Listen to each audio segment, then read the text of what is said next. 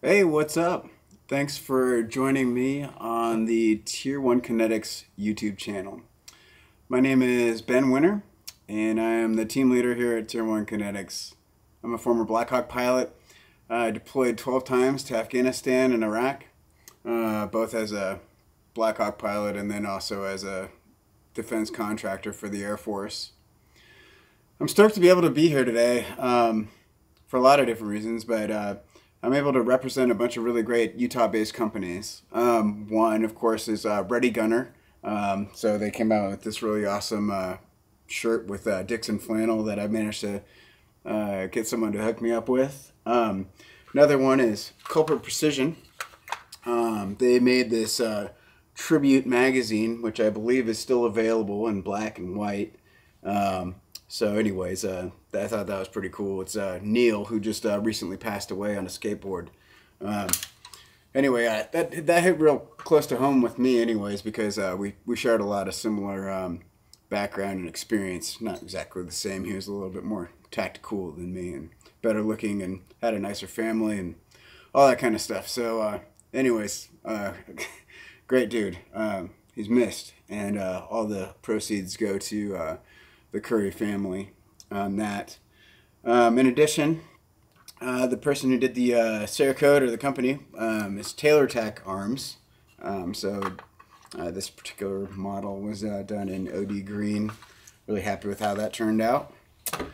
Fieldcraft Survival is put a name for themselves in the overland and survival space, led by Mike Glover.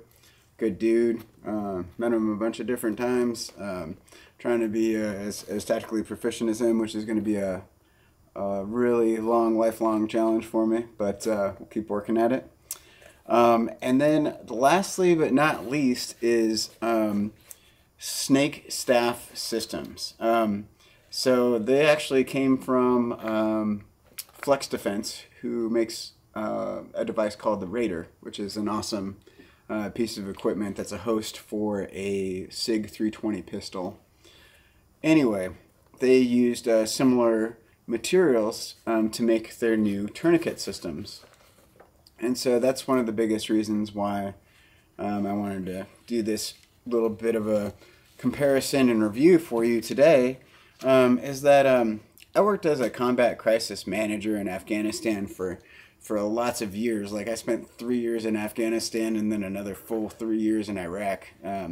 3 full year deployments for 2011 through 2016, and then in Iraq were shorter deployments, but I did 9 of those. But anyways, the golden hour is a real thing. I was a crisis manager. I allocated resources to be able to respond to these combat crisis situations. So like an ODA team or a SEAL team gets into a serious shithole situation, and all of a sudden they need air assets and extractions and medevacs and like intelligence and surveillance and reconnaissance aircraft and armed combat armed combat aircraft to be able to provide support to the ground force commander when they're in trouble. So there's somebody that's sitting on the end of a phone who's tracking all this stuff, various different systems, and then able to produce the type of assets that they need on the battlefield in the quickest way possible. And one of the biggest reasons why is for life-saving things like the tourniquet. So this is a cat tourniquet. It's one I've used for years and years. In fact, I've probably deployed with this in actually Afghanistan. But anyways, standard issue kind of stuff. It's awesome. It's also probably 12, 15 years old now. This is the new tourniquets from SNAKESTAFF Systems. And from what little reading I've done on these is that they are 65% the size of these standard size cat tourniquets. And they provide the same webbing surface area, if not a little bit more. From someone corrected me earlier on that. A little bit more, which basically means the survivability of the limb is a lot higher. So anyway, it's kind of interesting now. So these the SNAKESTAFF Systems folks, or Flex Defense folks, have come out with a couple different models of this.